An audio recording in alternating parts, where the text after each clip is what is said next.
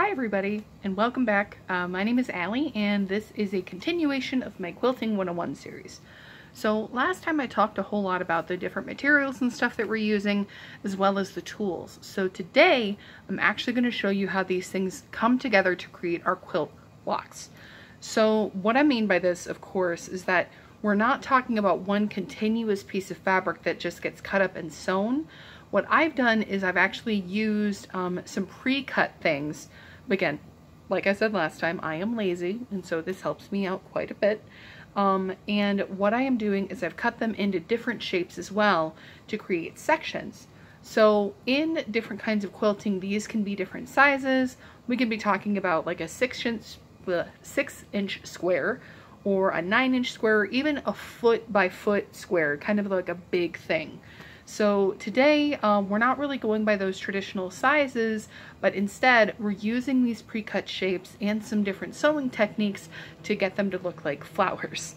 So with that, let's head over to the sewing machine and I'll show you how they come together. Okay, so here we are back at my sewing machine. So if you guys remember, last time I had some of these yellow charm squares. As you can see, I've cut them much shorter, so they are only about 2 inches square now, okay? And then I have some of these little bitty green squares for my green strips of fabric, okay? And then I still have some of these full-size charm squares as well. So these are the ones that are 5 inches by 5 inches, okay? So the thing about all of these is that we have to attach, let me scoot stuff out of the way.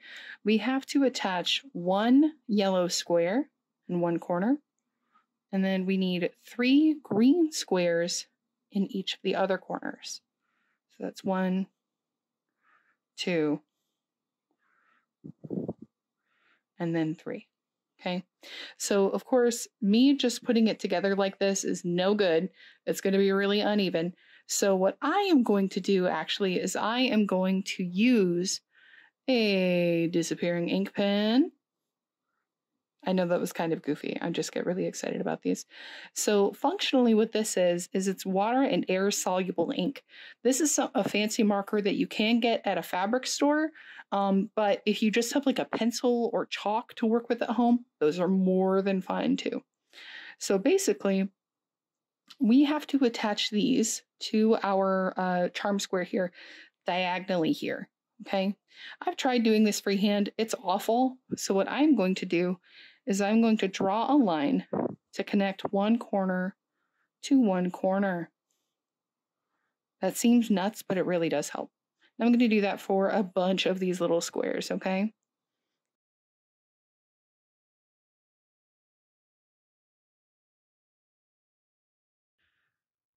Okay, so remember that this is only for one square. I still have a huge pile of these bad boys to go. So what I am going to do is I'm actually going to mark a bunch of these all at once. The ink does disappear, but it doesn't go right away. So what that means is that I'm basically going to use a cheat method that I'm also going to show you that's going to make this whole process go a little bit faster, okay? So I'm going to take a minute to mark up a bunch of these squares, and then we will go through the cheating method as well.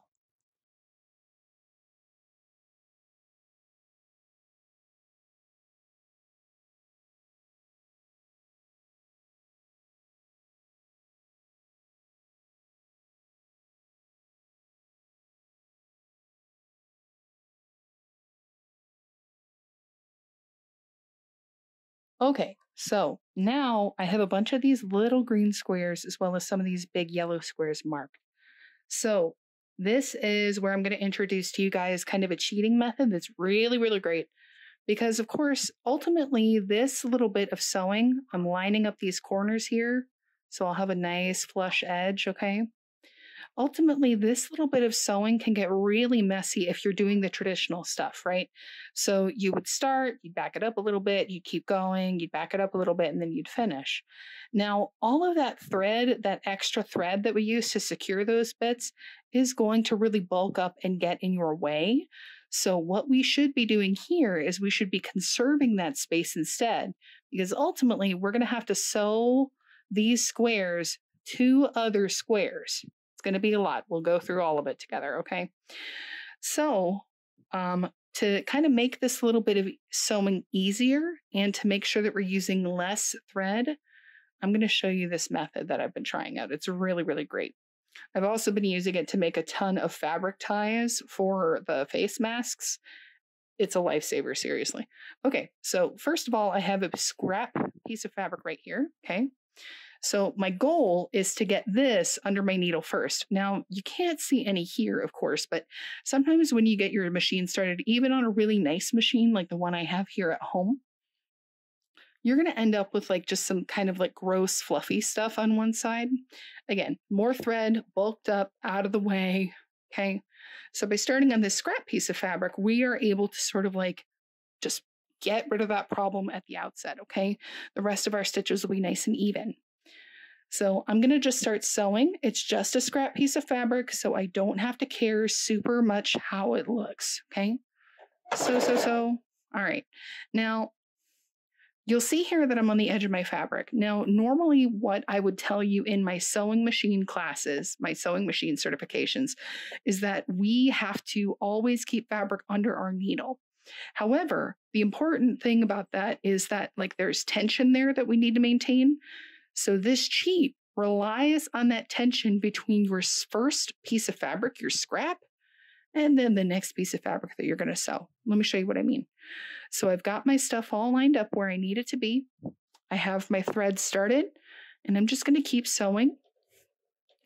I'm letting the feed dogs grab that next piece of fabric, and I'm just going to follow the line that I made, okay? Excellent. All right, so here is where I normally, right, would back it up, bring it forward again, and then cut it off. However, instead, take my next charm square, take my next yellow square right here, okay? I'm gonna line that up again. And because my thread is already started, I'm just gonna go ahead and keep sewing.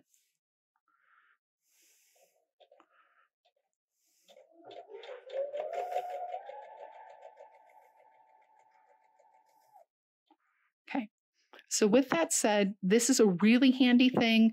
You're not wasting all of the thread that you would if you were pulling it out and cutting it off constantly. But the thing here is that you have to make sure you don't accidentally sew your charm squares together, right? Okay, so let me do this. I'll do this for the yellow squares and I'll do this for the green squares as well. And we'll see how it turns out. You'll also see over the course of this little speed up that I'm about to do, how I actually cut these apart as well, okay? Okay, here we go.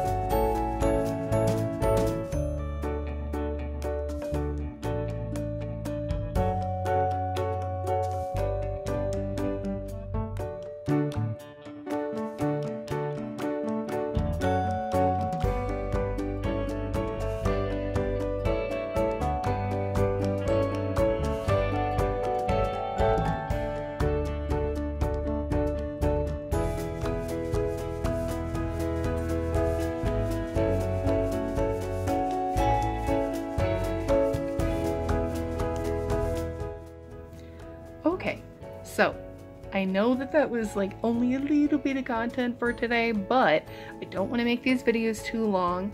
But yeah, that was how you actually put those teeny tiny little pieces together. So when I see you guys next time in this series, I'm going to talk about how you get rid of the excess fabric, the importance of pressing, and then how these blocks actually come together into one flower shaped block. It's going to be really cool and I'm really excited about it. In as much as something like that can be cool. Okay, all right. Thank you very much once again for joining me. Please be sure to check out dclibrary.org/library-at-home for ebooks, audiobooks, puzzles, games, and a whole ton of resources for really cool stuff that the library is doing right now. Okay? All right. With that said, I will see you guys next time. All right. Thanks.